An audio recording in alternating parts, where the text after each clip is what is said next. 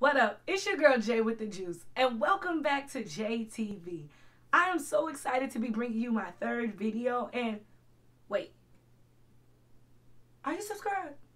And if you're not, baby, what are you waiting on?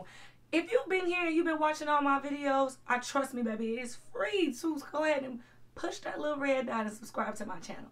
I give you videos every 2 to 3 weeks on a Friday, so that way you get the whole weekend to kick it with me. So what else you got to do?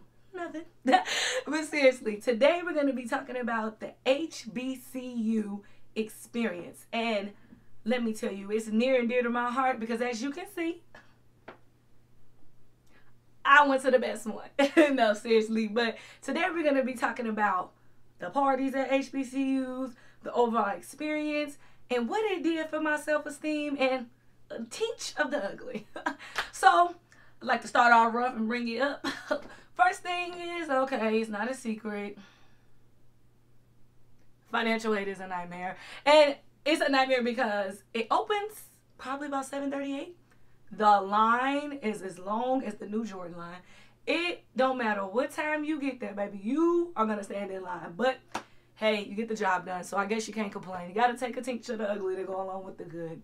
But the good thing about an HBCU and the overall experience is you will gain another family going to an HBCU.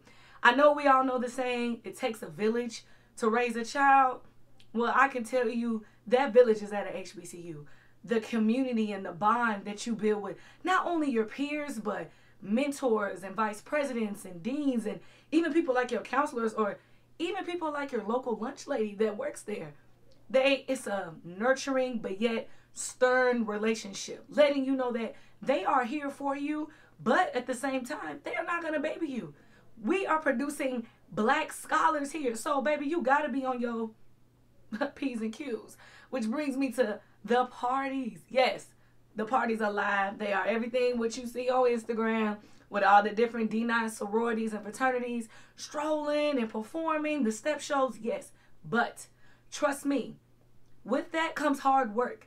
Meaning that do not let your homecoming be your home going, okay? Because if you do not do your homework and let everything, all the excitement and the fun get to you, you will be going home.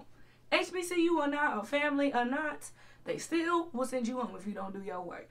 If you're a smart cookie, you do your homework the week before homecoming, because at an HBCU, homecoming is an entire week. And you're not going to want to do it, trust me, even from the smallest events. You don't want to miss a thing because everything has so much heart and soul in it that you're not going to want to miss nothing. So that way when you get to the next week, because trust me, it's probably going to be midterms, everything is easy peasy. Now, what I did learn from having that experience and having that self-esteem is that I saw a lot of people that looked like me in a position of power. If you were like me, you went to a diverse school, a lot of us aren't always in those positions in those school systems. So getting to HBCU and seeing vice presidents and deans and professors and mentors, and it just did something for me to know that, okay, the sky is the limit.